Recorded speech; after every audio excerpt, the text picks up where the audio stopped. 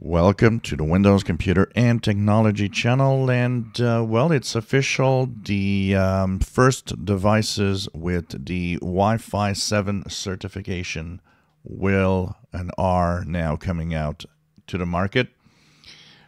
So we have different Wi-Fi types, and of course, depending on the generation of the device you have a different. It could be Wi-Fi 6, 5, 4. Depending on how old your devices are, and each are of course are faster and try to give a better coverage.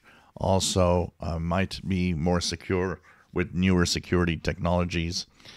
How to know if what Wi-Fi certification you have? Well, you can right-click on your devices, your Wi-Fi icon, go into Network and Internet settings. And in here, if you look at your connections, here we go, properties, and you see here mine is a Wi-Fi 6H 802.11ax. So this is just the previous technology. So I'm pretty up to date in my Wi-Fi certification. So of course, the new devices are Wi-Fi 7 certified, so that means you can check that out if you wish to do so, and we'll explain why you might want one of those. So now this will work on frequency ranges of 2.4 and 5 gigahertz like the older devices, but it adds a new band, the 6 gigahertz band, and uses ultra-wide 320 megahertz channels. So that means the wider it is, the more information you can push through, which means faster connections. So the delivery of these routers and devices will, of course, speed up your internet connectivity. So, of course, to have Wi-Fi 7 all the way, you need to have Wi-Fi 7 compatible devices.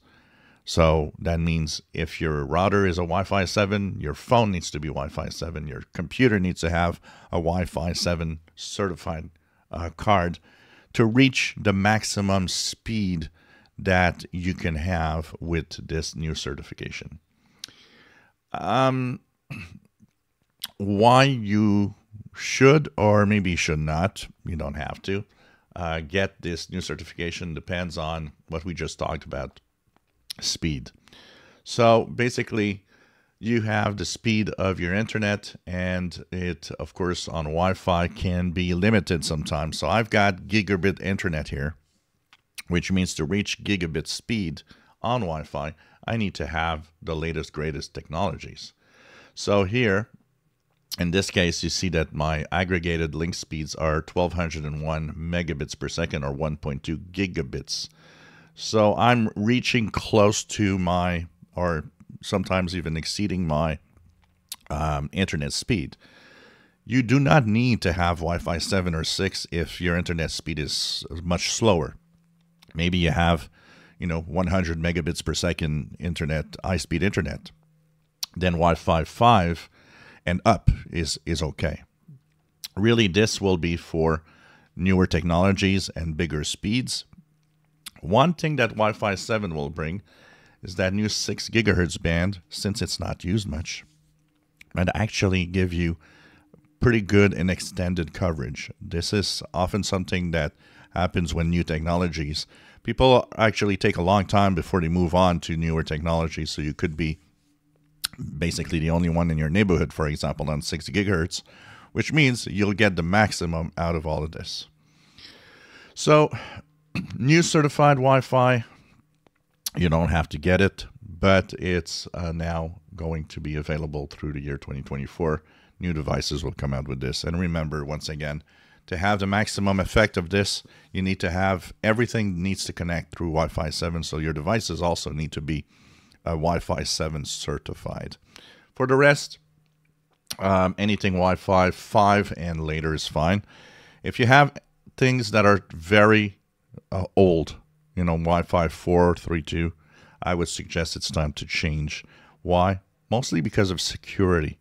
because a lot of the older devices don't have security updates anymore. So you might have security flaws in your devices.